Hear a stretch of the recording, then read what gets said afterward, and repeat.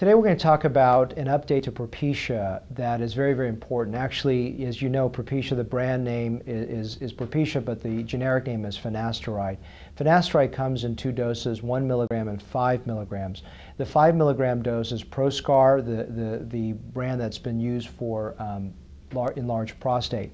What we're going to specifically talk about today is what is the effect of Finasteride on your prostate. Okay, is it increase prostate cancer? Does it decrease prostate cancer? Does it affect it? How does it affect your PSA and all those things? These are really important things that you should know if you're going to take Propecia. First of all, Propecia is a brand name for a 1 milligram dose of Finasteride compared to Proscar, which is the 5 milligram dose. The study in the past has shown that the efficacy or the benefit of a 1 milligram Finasteride dose is equivalent to a 5 milligram Finasteride dose for hair loss. So you do not need to take a 5 milligram dose for hair loss. Now, some people take the Proscar because it's a lot less expensive than Propecia and cut it into quarters. Very, very important you understand that, in my opinion, it's still more efficacious to use the brand name of Propecia, the Finasteride 1 milligram. However, it's much better that, in my opinion, is still to try to take some kind of Finasteride, even at a cut dose, compared to no Finasteride if you're trying to treat hair loss. So that's really efficacy.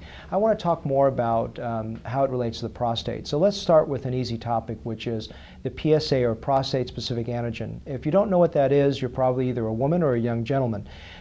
Usually men over a certain age, for example, over 50 or over 60, when they start having a risk of prostate cancer, there's a screening called a PSA, or prostate-specific antigen. It is a marker that indicates what the likelihood is that you're having a prostate cancer. It's obviously not a surefire test, but it's a test that gives you an indicator whether you have a likelihood of having a prostate cancer. It's a screening tool. For those people that are on Propecia, you need to know that the PSA value is actually halved.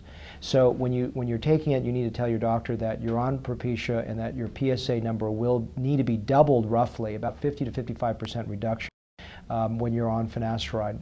And the interesting thing is, if you're either on the 5 milligram dose, the Proscar, or the 1 milligram dose of Propecia, the halving effect of the PSA is almost the same. So you're not going to necessarily get much more reduction in your PSA with the 5 milligram dose of Proscar.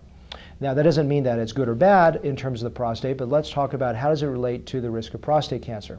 The initial studies in 2005, most of all the studies were done with Proscar, the 5 milligram dose. These were not studies done with Propecia, so it's an extrapolation of what the effect with Propecia would be for you. So using some of the initial 2005 studies, they found that over long-term studies that there was potentially a 25% reduction in prostate cancer in the initial studies. And the reason for that is they looked at the number of prostate cancers that were occurring in individuals on Proscar versus those who were not, and they found there was roughly about 25% reduction in the chance of long-term prostate cancer.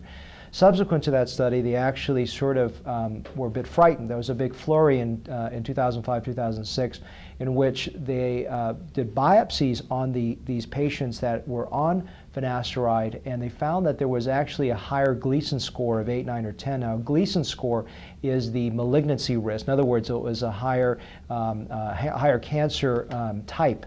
And so people were very frightened to be on Finasteride of any kind because they thought it worsened their cancer risk. What they found in subsequent studies of about 500 samples of prostates is that it was an artifact. An artifact is a scientific word to mean that it was a false reading. And the reason of that is that the actual prostate itself shrunk in size so that when the needle went in for a biopsy, there was a higher chance of getting a malignancy because it was taking it was getting a much less needle in the haystack, if you will, and actually capturing the cancer compared to a random biopsy in a larger area.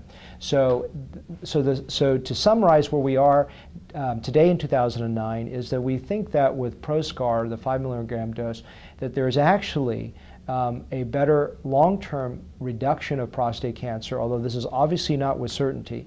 And so we don't know enough to say with certainty, but that there may be a long-term protection against prostate cancer for those individuals who are on a 5 milligram Proscar dose. So it's just something I think it's good to know. Now, how does that reflect if you're just taking the 1 milligram dose with the Propecia?